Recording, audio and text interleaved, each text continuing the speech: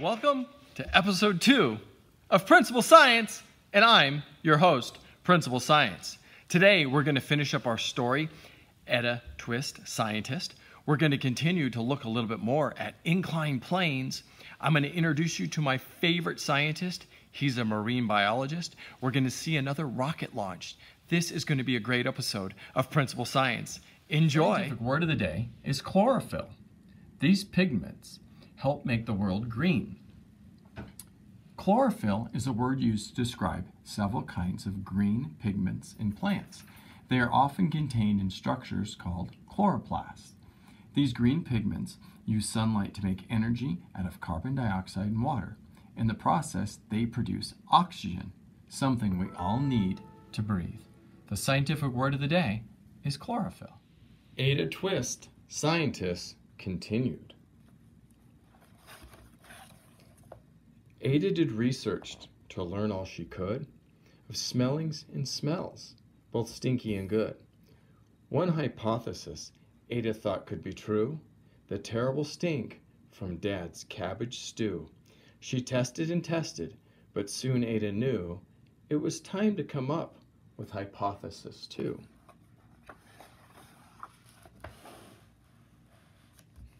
Then zowie, the stink struck again. Just like that, hypothesis 2, it's caused by the cat. That cat couldn't make such a stink on its own. It needed perfume and some fancy cologne. So young Etta tested. The test was a flop. She started again, but her parents yelled, "Stop!" Etta Marie, to the thinking chair now. By the time we count to 3. Enough, said her mother. That's it, said her dad. Her parents were frustrated, frazzled, and mad. Why? Etta questioned. Her mother said no. What? Etta queried. Her father said go. You've ruined our supper. You've made the cat stink. Enough with your questions. Now sit there and think. She looked at her parents. Her heart turned to goo. Poor Etta Twist didn't know what to do.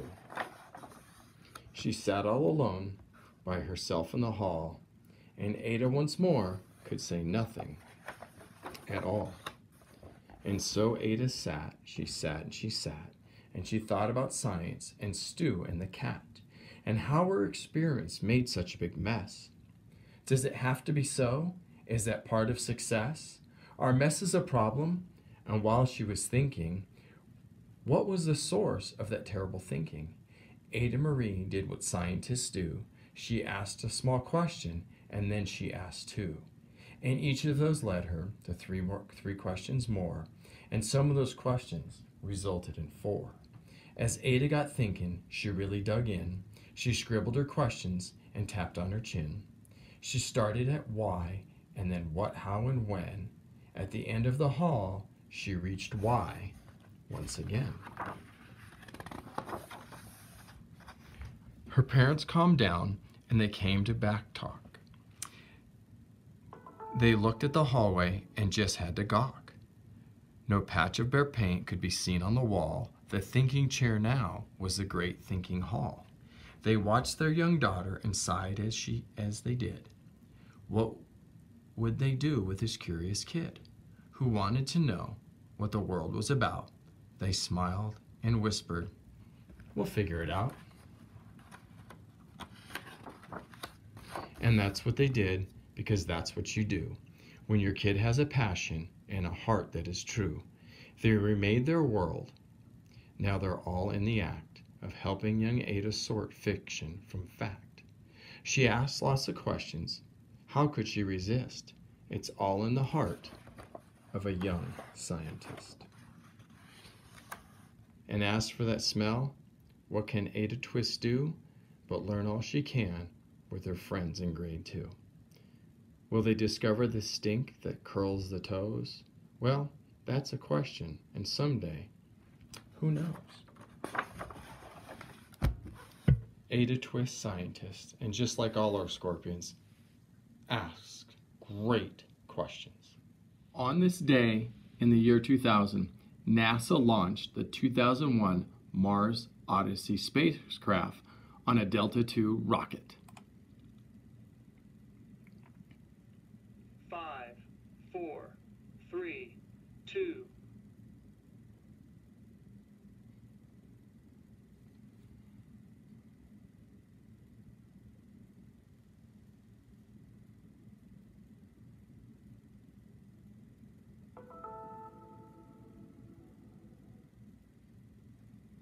have ignition and liftoff of a Delta II rocket carrying NASA on an odyssey back to Mars.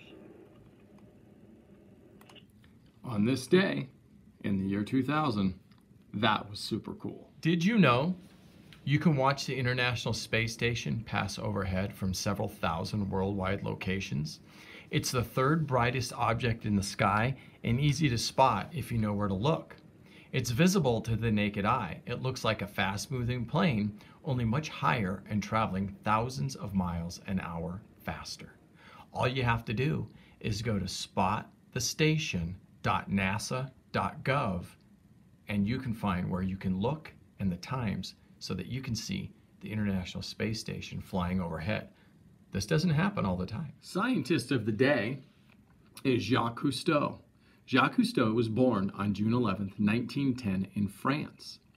His pioneering television series, The Undersea World of Jacques Cousteau, promoted human understanding of ocean life, with Cousteau and his crew doing things never seen before, such as swimming with whales, caressing octopuses, and being pulled along by giant sea turtles.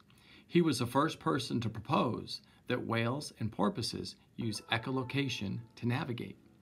Jacques Cousteau is our scientist of the day, and he was a marine biologist. Yesterday we talked about inclined planes, and we're going to continue that discussion today, and I have more great examples of inclined planes. Now remember, an inclined plane is a simple machine consisting of a sloping surface used to raise or lower heavy objects. Now, when you're going up an inclined plane, the steeper the plane, the harder it is to push. The lower the plane, the easier it is to push. Friction causes a lot of that. Now, if you have wheels, that helps immensely. Now, when you're going down an inclined plane, it's a lot easier because our friend gravity. And if you have wheels, or you can roll, be careful, you can get out of control on a downhill inclined plane. You know, who invented inclined planes? Well, inclined planes are found in nature. A rolling hill. People probably figured out quite quickly that it's easier to walk or move things up and down using a slope or an inclined plane. Archimedes first discussed the principles behind inclined planes around 200 BC. Egyptians used ramps to heave heavy rocks to make their pyramids. Without an inclined plane, we would not have the Egyptian pyramids. That's a little bit more about inclined planes. Now watch these examples of more inclined planes and try not to laugh too hard.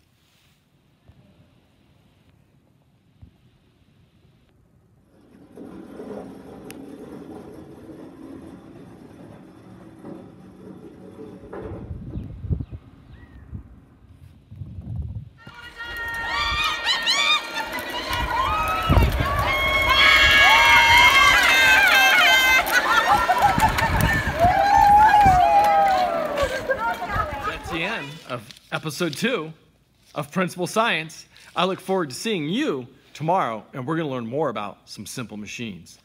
Ta-ta for now.